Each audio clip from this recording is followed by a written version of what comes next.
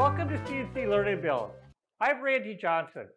In this series of videos, I'm going to show you how to use the SHARK RS1000 Pro CNC router table to cut a variety of joints using the built-in apps. The RS1000 Pro comes with over a dozen joinery apps, and you can find links to all of them in the description below this video.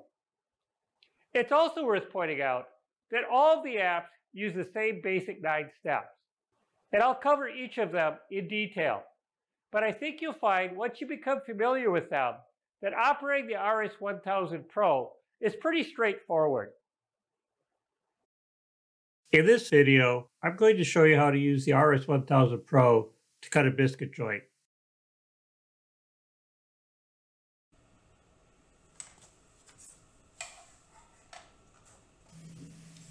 Installing the router bit is the first step. For standard biscuits, you need a 5/32 inch diameter straight bit. I prefer a 2-flute spiral end mill, but a straight fluted bit also works and costs a bit less. With the bit installed, open the setup screen and enter the bit diameter. There are a couple of places in the pendant where you can enter the bit diameter, but I find doing it right away is the most efficient. The bit diameter is also required when calibrating the fence, which is coming up shortly.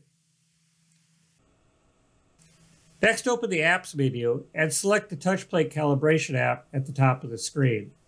I prefer to run the bit height calibration first because it eliminates a few moves later on.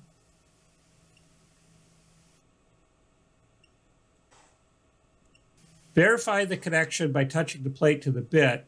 You can now run the bit calibration. The bit will rise up until it touches the bottom of the plate and then retract down below the surface.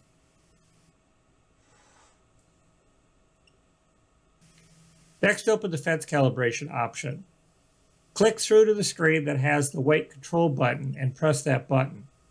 This screen allows you to move the lift and the fence without going back to the main screen. Before calibrating the fence, it's important to rotate the bit so the flutes are 90 degrees to the fence. That way the high point of the flute is closest to the fence, which guarantees an accurate fence calibration. Rotating the flutes on a spiral bit is not as critical since they wrap around the bit, but I still do it as a best practice and a good setup habit.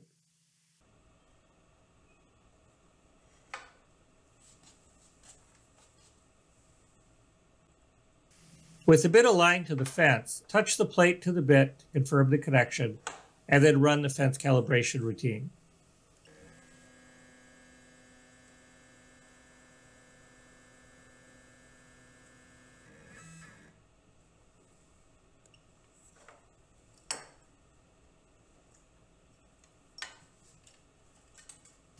Once that's done, click back to the main screen and move the fence back and replace the insert ring.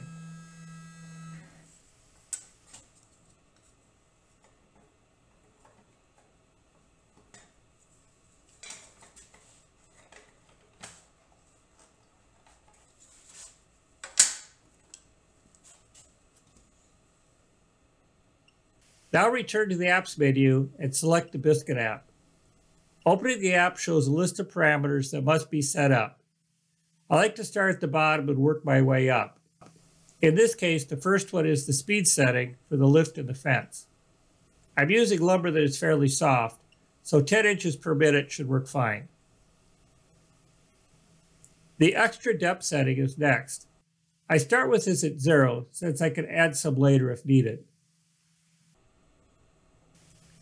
Setting the offset determines how far the center of the slot is located from the edge of the board.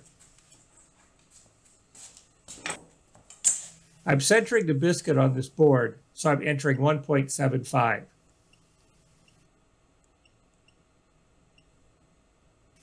Next, select the size of the biscuit you're using. In this case, I'm entering 2 since I'm using a number 20 biscuit. The bit diameter shown here is carried over from what I entered earlier, but it's important to double check it here before proceeding. Running the Biscuit app requires a stop block to keep the material from moving during machining. For this setup, I'm positioning the stop block so the bit is aligned with the center of the stock.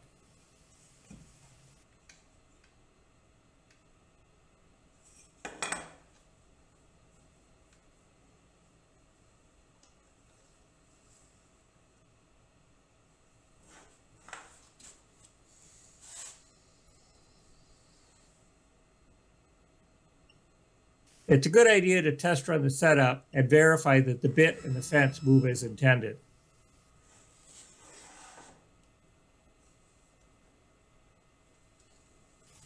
You can see here how they move simultaneously to create the curved biscuit slot.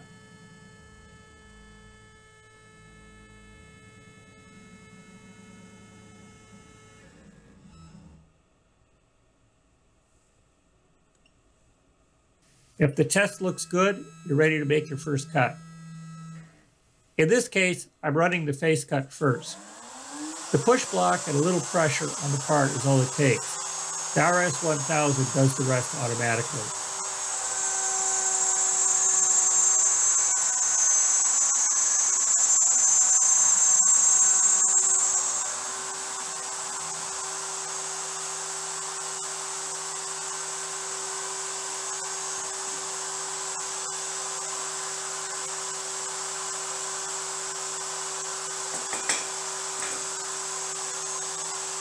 With the first cut done, press OK to reposition the fence for the next cut. The next cut is in the end grain, so I'm using the optional miter fence to hold the board upright, but a shop-made sled also works. I added some sandpaper to the face of the fence to keep the board from slipping during routing, and it worked surprisingly well.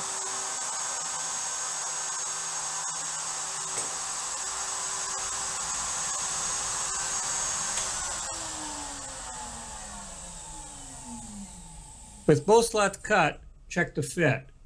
If the slots are too shallow, go back and add some depth and rerun the parts. If the fit looks good, you can run the rest of your parts. The Biscuit app won't work in all situations, and a biscuit joiner may be faster, but if you don't have a biscuit joiner, this app is an easy way to create biscuit joints for small projects. For links to other RS1000 Pro joinery apps, check out the links below this video.